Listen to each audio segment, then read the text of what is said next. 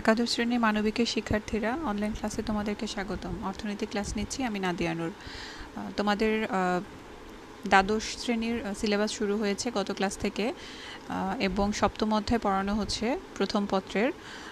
তো এখানে গত ক্লাস পর্যন্ত তোমাদেরকে পড়ানো হয়েছিল বিভিন্ন ধরনের ব্যবসা প্রতিষ্ঠানের যে প্রকারভেদ আছে সেগুলো, এবং এই ক্লাস থেকে প্রকারভেদ অনুযায়ী ব্যবসা প্রতিষ্ঠানগুলোর বর্ণনা পড়া হবে।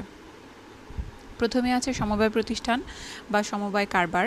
সমবায় প্রতিষ্ঠান হচ্ছে এমন একটা ব্যবসা প্রতিষ্ঠান যেখানে কয়েকজন ব্যক্তি তাদের অর্থনৈতিক লাভের জন্য এবং সমান অধিকারের ভিত্তিতে একটা প্রতিষ্ঠান গঠন করেন।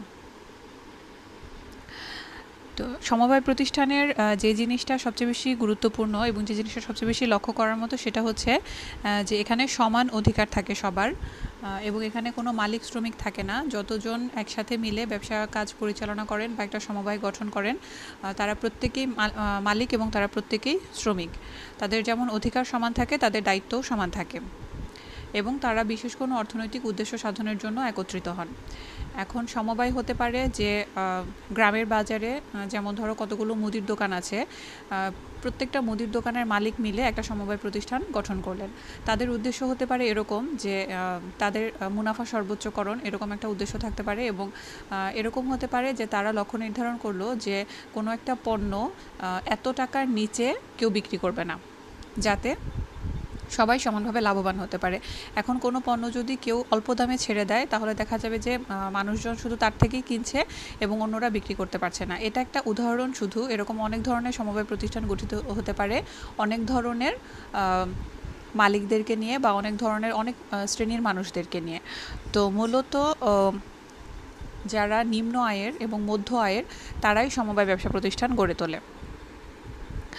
এখানে দুজন অর্থনীতিবিদের সংজ্ঞা দেওয়া আছে। অধ্যাপক চেম্বার্স বলেছেন, পণ্যদ্রব্য সরবরাহ অথবা অন্যান্য শিল্প পরিচালনার জন্য প্রতিষ্ঠিত যে প্রতিষ্ঠানের মুনাফা সদস্যদের মধ্যে বণ্টন করা হয় তাকে সমবায় কারবার বলে। এখান থেকে তোমাদের সুবিধা মতো বা যেটা সহজ লাগে যে কোনো একটা সংজ্ঞা পড়ে নিলেই হবে। সমবায় কারবারের কিছু সুবিধা আছে, তেমন কিছু অসুবিধাও আছে। প্রথমে সুবিধাগুলোর দিকে আলোকপাত করছি। সমবায়ে হচ্ছে সাম্যের নীতি প্রতিষ্ঠিত হয়। সাম্যের নীতি মানে হচ্ছে এখানে সবাই সমান। সমবায় প্রতিষ্ঠানসমূহ সাম্যের নীতির উপর ভিত্তি করে গড়ে ওঠে, এখানে ছোট বড় কোনো ভেদাভেদ নেই। গণতান্ত্রিক নীতি মানে কি আমরা জানি। গণতান্ত্রিক নীতি হচ্ছে যে সংখ্যাগরিষ্ঠের মতামতকে গুরুত্ব দেওয়া। সমবায়ে সংখ্যাগরিষ্ঠের মতামতকে গুরুত্ব দেওয়া হয়। সবাই যদি কোনো একটা ব্যাপারে একমত হতে নাও পারে, বেশিরভাগ যদি কোনো ব্যাপারে একমত হয়ে যায় তখন সেটাকেই প্রাধান্য দেওয়া হয়। বৃহদায়তন উৎপাদন, ছোট ছোট অনেক উৎপাদক মিলে, আমি তোমাদেরকে যে ধরনের উদাহরণ দিয়েছিলাম সেটা এখানে কার্যকরী হয়। যেমন ছোট ছোট কতগুলো উৎপাদক মিলে যদি একটা সমবায় গঠন করে তাহলে তাদের চেষ্টায় একটা বড় ধরনের উৎপাদন প্রক্রিয়া সৃষ্টি হতে পারে। তারপরেটা আছে মালিক শ্রমিক সম্পর্ক। এখানে আসলে মালিক শ্রমিক সম্পর্কটা বলা ঠিক না, যেহেতু এখানে কোনো মালিক বা শ্রমিক নেই। এখানে যারা যারা সমবায় গঠন করেন তারা প্রত্যেকেই যেমন মালিক প্রত্যেকেই শ্রমিক। তো এখানে আলাদা করে মালিক শ্রমিক সম্পর্ক নেই। তারপরেও যদি ধরা হয় মালিক শ্রমিক সম্পর্কের কথা, তাহলে এখানে সেই সম্পর্কটা অনেক ভালো থাকে, যেহেতু শ্রমিক যে সেই মালিক। তারপর আছে দায়িত্বশীলতা। সমবায় কারবারের সদস্যরা অন্যান্য প্রতিষ্ঠানের তুলনায় অধিক দায়িত্বশীল এবং কর্তব্যপরায়ণ হয়। সঞ্চয় বৃদ্ধি, এই কারবারের সদস্যদের মধ্যে সঞ্চয় স্পৃহা জাগ্রত হয়, ফলে দেশে মূলধন গঠনের হার বৃদ্ধি পায়। সঞ্চয় থেকে মূলধন গঠন হয়, এটা আশা করি তোমরা জানো। দেশে মানুষের মধ্যে সঞ্চয়ের স্পৃহা যত বাড়বে বা তারা যত বেশি সঞ্চয় করবে তত বেশি দেশে মূলধনের গঠন হবে এবং তত বেশি বিনিয়োগ হবে, এবং সেটা অর্থনৈতিক উন্নয়নের দিকে ধাবিত করবে। তারপর আছে কাজের প্রতি আগ্রহ। যেহেতু কারবারের মালিক শ্রমিক সকলেই সমান সুবিধা ভোগ করে, সেহেতু কারবার সম্প্রসারণে সকলের আন্তরিক আগ্রহ এবং কাজের প্রতি তাদের আগ্রহ বৃদ্ধি পায়। মোটামুটি এগুলো হচ্ছে সমবায় কারবার সুবিধা। আচ্ছা, তারপর আছে নৈতিক চরিত্রের উন্নয়ন। যে কোনো ধরনের ব্যবসা প্রতিষ্ঠান বলো, যে কোনো ধরনের কাজ বলো, সেখানে সততা এবং বিশ্বাস যদি না থাকে তাহলে সেটা সঠিকভাবে চলতে পারে না। তো একটা সমবায় কারবারও যদি সঠিকভাবে চলতে হয় তাহলে সেখানে কিছু নৈতিক চরিত্রের নৈতিক গুণাবলীর প্রতিফলন থাকা আবশ্যক।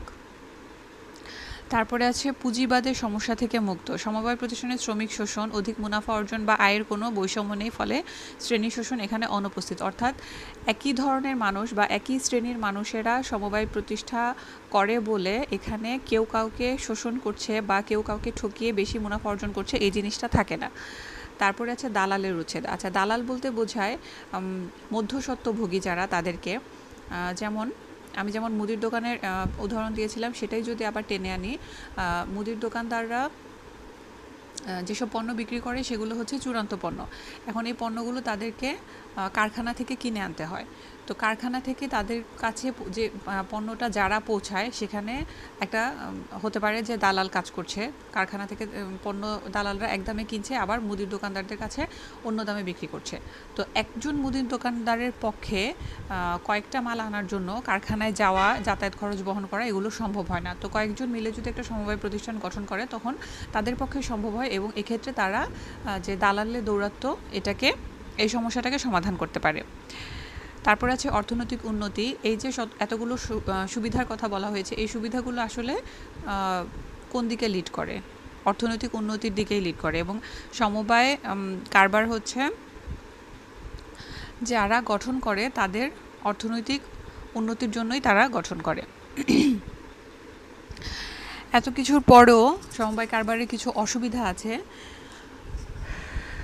এই অসুবিধাগুলো হচ্ছে মূলধনের স্বল্পতা। যেহেতু নিম্ন আয়ের এবং মধ্য আয়ের মানুষরা সমবায় গঠন করে, সেহেতু এখানে যে খুব বেশি মূলধনের গঠন হবে বা খুব বেশি মূলধনের পরিমাণ হবে এরকম না, এখানে মূলধনের স্বল্পতা থাকে। তারপর শৃঙ্খলার অভাব থাকে। যেহেতু সবাই মালিক, সবাই শ্রমিক, সবাই তার কথা শোনাতে চায়, সে কারণে শৃঙ্খলার একটা অভাব থাকে। অদক্ষ পরিচালনা। হতে পারে যে তারা খুব বেশি শিক্ষিত না, হতে পারে যে তারা খুব বেশি দক্ষ না, কিন্তু যারা সমবায় কারবার গঠন করেছে, কিন্তু তারা সবাই নিজ নিজ জায়গা থেকে চেষ্টা করে যে জিনিসটাকে সুষ্ঠুভাবে পরিচালনা করার। তো এসব কারণে শিক্ষার অভাবে বা অন্যান্য কারণেও একটা অদক্ষ পরিচালনার সমস্যা দেখা দেয়। তারপরে আছে মতবিরোধ। নানা মুনির নানা মত, এটা আমরা জানি, বাংলায় হয়তো পড়েছি। তো যেহেতু অনেক মানুষ থাকে এবং সবাই এখানে মালিক, সবারই সমান অধিকার আছে, সবাই তার কথাটা শোনানোর চেষ্টা করে, এই কারণে একটা মতবিরোধ দেখা দেয়। এই কারণেই শৃঙ্খলার অভাব হয়। তারপর আছে প্রেরণার অভাব।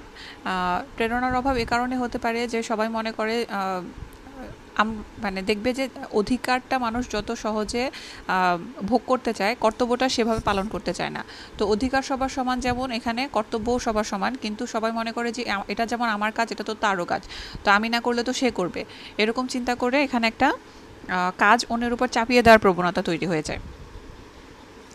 তারপরে আছে সিদ্ধান্ত গ্রহণে বিলম্ব। এই যে উপরে যে পয়েন্টগুলো দিয়েছে, মতবিরোধ, শৃঙ্খলার অভাব, এইসব কারণে সিদ্ধান্ত গ্রহণে বিলম্ব হয়, উদ্যোগের অভাব হয়। যে ধরনের ব্যবসায়িক বুদ্ধি এবং ঝুঁকি গ্রহণের প্রয়োজন একটা কারবারের উন্নয়নের জন্য, সমিতির সকল সদস্যের মধ্যে সেটা থাকে না বা না থাকতে পারে। তারপর হচ্ছে সীমাবদ্ধ কর্মক্ষেত্র। সমবায় কর্মক্ষেত্র সীমাবদ্ধ থাকার ফলে উচ্চাকাঙ্ক্ষী এবং সুদক্ষ ব্যক্তিরা এই কারবার প্রতিষ্ঠায় আগ্রহী হয় না।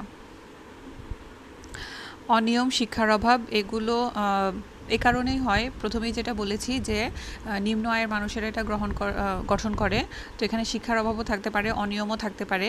কিন্তু আসলে খুব বড় কোনো ইন্ডাস্ট্রি গঠন করে ফেলার লক্ষ্য নিয়ে কেউ সমবায় কখনো প্রতিষ্ঠা করে না। সমবায় প্রতিষ্ঠাই হয় এই লক্ষ্যে যে নিম্ন আয়ের মানুষগুলো বা যে মধ্যম আয়ের মানুষগুলো সমবায় প্রতিষ্ঠা করেছেন, তারা যেন তাদের ক্ষেত্র থেকে কিছুটা লাভবান হতে পারে। তো এই অসুবিধাগুলো থাকার পরেও সমবায় কারবার আসলে এই ধরনের মানুষের কাছে অনেক বেশি সুবিধাজনক এবং লাভজনক। আচ্ছা, তারপরে আছে সরকারি বা রাষ্ট্রায়ত্ত প্রতিষ্ঠান। সরকারি প্রতিষ্ঠান মানে হচ্ছে যেই প্রতিষ্ঠানের মালিক, এখানে প্রতিষ্ঠান বলতে আসলে আমরা ব্যবসা প্রতিষ্ঠানের কথা বোঝাচ্ছি। তো যেই ব্যবসাগুলোর মালিক কোনো দেশের সরকার হয় এবং সরকারি মালিকানায় সে ব্যবসা প্রতিষ্ঠানগুলো পরিচালিত হয়, এটা দেশের অর্থনীতির উন্নয়নের উদ্দেশ্যে হতে পারে, জনগণের কল্যাণের উদ্দেশ্যে হতে পারে। তো এই সব উদ্দেশ্যে যখন সরকার কোনো ব্যবসা প্রতিষ্ঠান পরিচালনা করে, সেটাকেই সরকারি ব্যবসা বা রাষ্ট্রায়ত্ত প্রতিষ্ঠান বলে।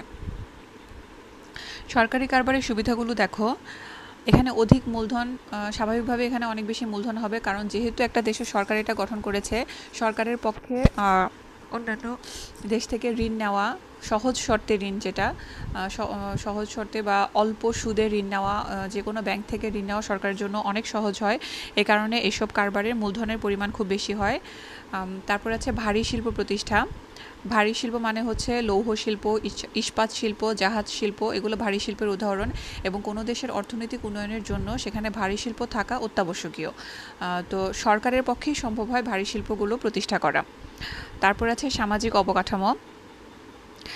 সামাজিক অবকাঠামো তোমাদেরকে পড়িয়েছি কিনা জানি না। সামাজিক অবকাঠামো বলতে বোঝায় রাস্তাঘাট নির্মাণ, কালভার্ট নির্মাণ, তারপর হচ্ছে স্কুল, কলেজ, হাসপাতাল, এগুলো হচ্ছে একটা সমাজের সামাজিক কাঠামো। তো কোনো ব্যক্তির পক্ষে একটা সমাজের বা একটা দেশের সামাজিক কাঠামো চেঞ্জ করে ফেলা কখনোই সম্ভব হয় না। এটা সরকারকেই করতে হয় এবং সরকার দেখা যায় এ কারণে ঠিকাদারি নিয়ে হোক বা যেভাবেই হোক সরকারের রাস্তাঘাট উন্নয়নের চেষ্টা করে, তারপর হাসপাতাল প্রতিষ্ঠার চেষ্টা করে এবং সরকারি পরিচালনায় বা সরকারি ব্যবসার অধীনেই সামাজিক কাঠামোটা উন্নয়ন হয়। দক্ষ পরিচালনা, সরকার যেহেতু অনেক সুদক্ষ মানুষ নিয়োগ দিতে পারে কাজের জন্য, সে কারণে রাষ্ট্রায়ত্ত প্রতিষ্ঠানে দক্ষ পরিচালনা সম্ভব হয়। বৈষম্য হ্রাস হয়। মূলধন ও সম্পদের মালিকানা রাষ্ট্রের হাতে থাকে বলে ধন বৈষম্য হ্রাস পায়, ধনী দরিদ্রের ব্যবধান হ্রাস পায়। তারপর আছে প্রয়োজনীয় দ্রব্যের যোগান। কম চাহিদা সম্পন্ন অনেক প্রয়োজনীয় দ্রব্য যা ব্যক্তি উৎপাদনে আগ্রহী থাকে না, সরকার জনকল্যাণে সেরূপ দ্রব্যের যোগান দিয়ে থাকে। কম চাহিদা সম্পন্ন প্রয়োজনীয় দ্রব্য ব্যক্তি উৎপাদনে আগ্রহী এই কারণেই থাকে না যে দেখা যায় যে এটার চাহিদা কম বললে এটা বিক্রিও কম হবে, এখানে লাভ কম হবে। কিন্তু সরকার যে ব্যবসা প্রতিষ্ঠানগুলো গঠন করে, সরকারের মূল উদ্দেশ্য কিন্তু লাভ করা থাকে না, সরকারের মূল উদ্দেশ্য থাকে জনকল্যাণ সাধন করা। এই কারণে এ ধরনের প্রয়োজনীয় দ্রব্যের যোগান সরকার দিয়ে থাকে। তারপর আছে প্রতিরক্ষা শিল্প। প্রতিরক্ষা শিল্পটা হচ্ছে একটা দেশের যেই আর্মি আছে তাদেরকে বোঝায়। তারা হচ্ছে সেনাবাহিনী আছে, তারপর নৌবাহিনী আছে, বিমান বাহিনী আছে এবং তারা অনেক উন্নত প্রযুক্তির অস্ত্রশস্ত্র বলো, তারপর অনেক উন্নত, তাদের জীবন ধারণা অনেক উন্নত হয়, তাদের গাড়ি বলো, তাদের প্রশিক্ষণের জন্য যেগুলো দরকার হয় সব কিছুই অনেক এক্সপেন্সিভ হয়। তো এই যে প্রতিরক্ষা শিল্প, এটা সরকার কখনোই কোনো বেসরকারি খাতে দেয় না, এটা সরকারি নিয়ন্ত্রণ করে। তো এই জিনিসটাও সরকারি বা রাষ্ট্রায়ত্ত প্রতিষ্ঠানের অধীনে থাকে। তারপরে আছে উন্নত মানের শিল্প। রাষ্ট্রায়ত্ত প্রতিষ্ঠানের মূল লক্ষ্য হলো জনগণের সেবা কল্যাণ সাধন, তাই এই প্রতিষ্ঠানে উন্নত মানের দ্রব্য উৎপাদন করা হয়। আচ্ছা, তারপর আছে প্রাকৃতিক সম্পদের যথাযথ ব্যবহার। কোনো দেশে প্রাকৃতিক সম্পদ এটার যথাযথ ব্যবহার করা বা প্রাকৃতিক সম্পদ যাতে নষ্ট না হয়ে যায় সেদিকে সে দেশের সরকারই লক্ষ্য রাখে এবং সরকারই জনগণকে সে বিষয়ে সচেতন করে তোলে। তারপর আছে বিজ্ঞাপন ব্যয়। সরকারি প্রতিষ্ঠানসমূহ প্রায় একচেটিয়া অধিকার ভোগ করে, তাই বিজ্ঞাপন খরচের মতো অপচয় থেকে জাতীয় সম্পদ রক্ষা পায়। সরকারি প্রতিষ্ঠান এমন ক্ষেত্রেই হয় যেখানে আসলে বেসরকারি প্রতিষ্ঠানগুলো ব্যবসা করতে পারে না বা সুযোগ থাকে না। তো যেহেতু সরকারি প্রতিষ্ঠানটাই সেখানে একমাত্র প্রতিষ্ঠান, তার বিজ্ঞাপনের কোনো দরকার হয় না, কারণ একটাই প্রতিষ্ঠান আছে, এখান থেকে মানুষকে সেবা নিতেই হবে, তো এখানে তার বিজ্ঞাপনের কোনো দরকার হয় না। তারপর আছে ব্যাপক গবেষণা ও প্রশিক্ষণ। সরকারের যেহেতু রিসোর্সের অভাব নেই, সরকারের যেহেতু প্রচুর বিনিয়োগের সুযোগ আছে, সে কারণে সে তার ব্যবসা প্রতিষ্ঠানে ব্যাপক গবেষণা এবং প্রশিক্ষণেরও ব্যবস্থা রাখতে পারে। এবং তারপরে আছে ন্যায্য মজুরি। আমরা সবাই জানি সরকারি চাকরি বলো বা সরকারি যে কোনো কাজ বলো, সেখানে একটা নিশ্চিত বেতনের সুবিধা থাকে এবং সরকারি চাকরির দিকে কারণে সবার ঝোঁক থাকে এবং একটা ন্যায্য মজুরি থাকে। অন্যান্য প্রাইভেট প্রতিষ্ঠানে বা বেসরকারি প্রতিষ্ঠানে এই জিনিসটা না থাকলেও সরকার সেটা নিশ্চিত করার চেষ্টা করে। এত কিছুর পরেও সরকারি প্রতিষ্ঠানের কিছু অসুবিধা থাকে। সেই অসুবিধাগুলো হচ্ছে আমলাতান্ত্রিক মনোভাব। সরকারি প্রতিষ্ঠানের কর্মকর্তা কর্মচারীদের মধ্যে আমলাতান্ত্রিক মনোভাব কাজ করে। অর্থাৎ আমলাতান্ত্রিকটা হচ্ছে এরকম যে ছোট থেকে ধাপে ধাপে একটা কাজ করার জন্য যে এই স্টেজের পরে সেই স্টেজে, সেই স্টেজের পরে সেই স্টেজে এরকম করে যেতে হয় এবং এই জিনিসটা অনেক সময় ক্ষেপণ করে এবং এটার মধ্যে সরকারি কর্মকর্তারা এমন অভ্যস্ত হয়ে গেছে যে তারা এটা ত্বরান্বিত করারও চেষ্টা করে না। তারপর আছে উৎপাদন ব্যয় বৃদ্ধি। সরকার, আমরা জানি যে সরকারের যেহেতু রিসোর্সের অভাব নেই, সরকার যেহেতু অনেক মূলধন বিনিয়োগ করতে পারে, তো তারা অনেক সময় কি করে, উৎপাদন ব্যয় বৃদ্ধি এই জন্য হয়ে যায় যে অনেক অতিরিক্ত শ্রমিক এবং কর্মচারী নিয়োগ করে ফেলে। আচ্ছা, তারপরে আছে কম উৎপাদন। সরকারি প্রতিষ্ঠানে শ্রমিকদের মজুরি নির্দিষ্ট এবং স্থায়ী, তাই শ্রমিকরা অধিক উৎপাদনের জন্য কোনোরূপ আগ্রহ ব্যক্ত করে না। সরকারি চাকরি যেহেতু আমরা জানি যে খুব বড় ধরনের অপরাধ না করলে সরকারি চাকরি যায় না, এই কারণে মানুষ ওই কাজের মধ্যে কম তৎপর থাকে এবং কম তৎপরতার কারণে উৎপাদনও কম হয়। তারপর দুর্নীতি ও স্বজনপ্রীতি, এটা তো যে কোনো দেশের সরকারি প্রতিষ্ঠানের একটা কমন সমস্যা, যেখানে দুর্নীতি ও স্বজনপ্রীতি হয়। তারপর আছে দক্ষতার অভাব। সরকার যেমন দক্ষ মানুষজনকে অনেক অনেক টাকা বেতন দিয়ে নিয়োগ দিতে পারে, তেমনি সেই দক্ষ মানুষটা তার দক্ষতা কাজে না লাগিয়ে সে বেতন ভোগ করে এবং সেখানে দক্ষতার অভাবও দেখা দেয়। তারপরে আছে অপচয়। সরকারি প্রতিষ্ঠানে উপযুক্ত রক্ষণাবেক্ষণ এবং তদারকি মেরামতের অভাবে অনেক কিছু অপচয় হয়। সরকার দেখা যায় যে অনেক টাকা ইনভেস্ট করে একটা প্রতিষ্ঠান গঠন করছে ঠিকই, কিন্তু সেখানে সেভাবে তদারকি করছে না যে সে যে ইনভেস্ট করেছে এখানে অর্থ যথাযথভাবে ব্যবহার হচ্ছে কিনা, অপচয় হচ্ছে কিনা, এগুলো যদি তদারকি থাকতো তাহলে এই অপচয়টা হতো না। তারপর আছে ব্যবসায়ের নীতির পরিবর্তন। দেখা যায় যে সরকারি কর্মকর্তা কর্মচারীরা অনেক বেশি বদলি হয়। তো বদলি হওয়ার কারণে একটা মানুষ একটা জায়গায় দীর্ঘদিন কাজ করলে তার যে কাজের মানে সেখানে তার একটা গ্রহণযোগ্যতা থাকে, সেখানে তার কাজের একটা দক্ষতা চলে আসে। এই বদলি করে দেওয়ার কারণে ওই জিনিসটা দেখা যায় যে সে জায়গায় কিছু সময়ের জন্য ব্যাহত হয়, নষ্ট হয়। তো এই জিনিসটাও একটা বাধা ঘটায়। তারপর আছে গোপনীয়তা, অনিশ্চিত। সরকারি প্রতিষ্ঠান নিয়ে সংসদে আলোচনা হয়। এই প্রতিষ্ঠান যেহেতু রাষ্ট্রের সম্পত্তি, তাই এর গোপনীয়তা রক্ষা করা কঠিন হয়ে পড়ে। আচ্ছা, তারপর আছে প্রতিযোগিতা থাকে না। এটা আগেই বলেছি যে সরকারি প্রতিষ্ঠান এমন ক্ষেত্রে স্থাপিত হয় যেখানে বেসরকারি প্রতিষ্ঠান স্থাপিত হওয়ার কোনো সুযোগ নেই। তো এসব কারণে যেহেতু সরকারের এখানে অন্য কারোর সাথে প্রতিযোগিতার কোনো ব্যাপার থাকে না, সেজন্য দেখা যায় যে তার কারবারটা উদ্যমহীন হয়ে পড়ে, বা এখানে এটাকে আরও বেশি ভালো করার, আরও উন্নত করার কোনো চেষ্টা থাকে না। কর্মতৎপরতার অভাবও এ কারণেই হয়। এখানে তদারকি থাকে না এবং এই কাজগুলো বৈচিত্র্যহীন এবং একঘেয়েমিপূর্ণ হয়ে পড়ে। তো এতগুলো অসুবিধা থাকার পরেও আসলে যে কোনো দেশের জন্য সরকারি প্রতিষ্ঠান অনেক অনেক বেশি দরকার, কারণ সরকার যে প্রতিষ্ঠানগুলো স্থাপন করতে পারে বা সরকার যে কাজগুলো করতে পারে এগুলো কোনো বেসরকারি প্রতিষ্ঠানের পক্ষে করা কখনোই সম্ভব হয় না। আচ্ছা, তারপর আছে স্বায়ত্তশাসিত প্রতিষ্ঠান। এই পর্যন্ত পড়ালাম সমবায় প্রতিষ্ঠান এবং সরকারি প্রতিষ্ঠান। সবগুলোর পার্থক্য একটু সুন্দর করে বুঝে বুঝে মাথায় রাখবে, এগুলো এমসিকিউর জন্য খুব গুরুত্বপূর্ণ। এখন পড়াবো স্বায়ত্তশাসিত প্রতিষ্ঠান। স্বায়ত্তশাসিত প্রতিষ্ঠান হচ্ছে এমন প্রতিষ্ঠান যেটা কারো অধীনে চলে না, যেমন এটা সরকারের অধীনে চলে না বা এটা কোনো ব্যক্তি মালিকানার অধীনে চলে না। স্বায়ত্তশাসিত প্রতিষ্ঠান, একটা দেশের স্বায়ত্তশাসিত প্রতিষ্ঠান চলার জন্য একটা আইন থাকে এবং সেই আইনটা অনুসরণ করেই স্বায়ত্তশাসিত প্রতিষ্ঠানটা চলে এবং সেটার একটা গভর্নিং বডি থাকে যারা এটা পরিচালনা করে। ওই গভর্নিং বডি যেভাবে চায় ইচ্ছা তারা ওই প্রতিষ্ঠানের ভেতরে নিয়মকানুন অদল বদল করতে পারে। আমি জানি কি তোমরা জানো কি না জানি না, তোমাদের যে কলেজ আছে engineering university girls school and college, এটাও একটা স্বায়ত্তশাসিত প্রতিষ্ঠান। বইয়ে যে সংখ্যাটা দেওয়া আছে সেটার দিকে লক্ষ্য করো। যে সকল প্রতিষ্ঠান দেশের আইন পরিষদের বিশেষ আইনের মাধ্যমে সরকারি নীতি ও আদর্শের আওতায় একটি স্বতন্ত্র ও স্বাধীন পরিচালনা কর্তৃপক্ষ কর্তৃক পরিচালিত হয়। এই যে এখানে স্বতন্ত্র ও স্বাধীন পরিচালনা কর্তৃপক্ষ বলেছে, এটাই হচ্ছে প্রতিষ্ঠানের গভর্নিং বডি এবং তাদের দ্বারা এটা পরিচালিত হয়, একে স্বায়ত্তশাসিত প্রতিষ্ঠান বলে। আচ্ছা, বাংলাদেশের অধিকাংশ বৃহদায়তন খাতসমূহ স্বায়ত্তশাসিত প্রতিষ্ঠান হিসেবে পরিচালিত হচ্ছে। বাংলাদেশে এমন অনেক অনেক খাত আছে যেখানে স্বায়ত্তশাসিত প্রতিষ্ঠান আছে, এগুলো কি একটু এক নজরে দেখে নিব। শিল্প উৎপাদন খাত, বাংলাদেশের চিনি এবং খাদ্য শিল্প কর্পোরেশন, বাংলাদেশ পাটকল সংস্থা, বাংলাদেশ বন শিল্প সংস্থা, বাংলাদেশ ক্ষুদ্র ও কুটির শিল্প সংস্থা, এগুলো হচ্ছে শিল্পক্ষেত্রে বাংলাদেশের স্বায়ত্তশাসিত প্রতিষ্ঠান। এগুলো অবশ্যই মনে রাখবে, এগুলো এমসিকিউর জন্য খুবই গুরুত্বপূর্ণ। তারপর আছে খনিজ সম্পদ খাতে, বাংলাদেশ তেল গ্যাস ও খনিজ সম্পদ কর্পোরেশন, বাংলাদেশ বিদ্যুৎ উন্নয়ন বোর্ড ইত্যাদিও স্বায়ত্তশাসিত প্রতিষ্ঠান। কৃষি খাতে আছে কৃষি উন্নয়ন কর্পোরেশন, বাংলাদেশ মৎস্য উন্নয়ন কর্পোরেশন। পরিবহন ও যোগাযোগ খাতে আছে বাংলাদেশ অভ্যন্তরীণ নৌ পরিবহন কর্তৃপক্ষ, বাংলাদেশ শিপিং কর্পোরেশন ইত্যাদি।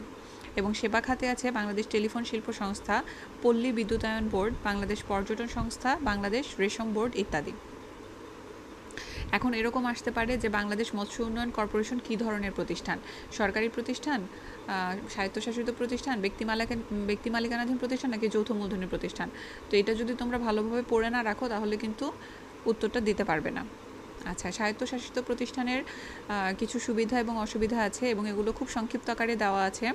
সুবিধাগুলো হচ্ছে যে প্রতিষ্ঠান স্বাধীনভাবে কাজ করতে পারে, যেহেতু এর গভর্নিং বডি নীতিমালা নির্ধারণ করে সেহেতু এটা স্বাধীনতা থাকে। দক্ষতার ভিত্তিতে কর্মচারী নিয়োগ করতে পারে। আমলাতান্ত্রিক জটিলতা এখানে কম।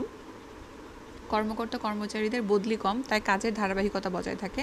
এটি গণতান্ত্রিক এবং জনকল্যাণমূলক প্রতিষ্ঠান হিসেবে স্বীকৃত। আর অসুবিধাগুলো হচ্ছে যেখানে ক্ষমতার অপব্যবহার হয়। গভর্নিং বডি যেহেতু যেরকম চায় সেরকমই চালাতে পারে, সে ইচ্ছা করলে এখানে স্বজনপ্রীতি করতে পারে, সে ইচ্ছা করলে এখানে দুর্নীতি করতে পারে, যেহেতু তার কারো কাছে জবাবদিহিতা নেই, এ কারণে এখানে ক্ষমতার অপব্যবহার হয়। অদক্ষ পরিচালনা বা কর্মকর্তা নিয়োগপ্রাপ্ত হন। যদি এরকম হয় তাহলে সেটাও এ ধরনের প্রতিষ্ঠানের পরিচালনার ক্ষেত্রে একটা বাধা। তারপরে আছে প্রতিষ্ঠানের নীতিমালার পরিবর্তন ঘটে। যেহেতু গভর্নিং বডি চাইলেই নীতিমালার পরিবর্তন করতে পারে, সে কারণে নীতিমালা স্থির থাকে না, এটা পরিবর্তিত হতে পারে এবং এসব কারণে প্রতিষ্ঠানের উন্নতি বাধাপ্রাপ্ত হয়। স্বায়ত্তশাসিত প্রতিষ্ঠানে কিছু অসুবিধা থাকা সত্ত্বেও জনকল্যাণমূলক প্রতিষ্ঠান হিসেবে উৎপাদন, বন্টন ও সেবা প্রদানে এর গুরুত্ব অপরিসীম। এখন পর্যন্ত যে 3টা প্রতিষ্ঠানের কথা পড়ানো হয়েছে এগুলো তোমরা অবশ্যই বাসায় মনোযোগ দিয়ে পড়বে, এমসিকিউর জন্য পড়বে এবং সুবিধা অসুবিধাগুলোর যে পয়েন্টগুলো আছে পয়েন্টগুলো মেমোরাইজ করে নিবে এবং সংজ্ঞাগুলো যাচ্ছে যে স্বায়ত্তশাসিত প্রতিষ্ঠান কাকে বলে, তারপর সমবায় প্রতিষ্ঠান কাকে বলে, রাষ্ট্রীয় প্রতিষ্ঠান কাকে বলে, এই সংজ্ঞাগুলো মুখস্থ করে নিবে। তো আজকে আর ক্লাস বড় করছি না, আজকে এই পর্যন্তই থাকছে। আশা করি সবাই বাসায় পড়ে নিবে। সবাই ভালো থেকো, আল্লাহ হাফিজ।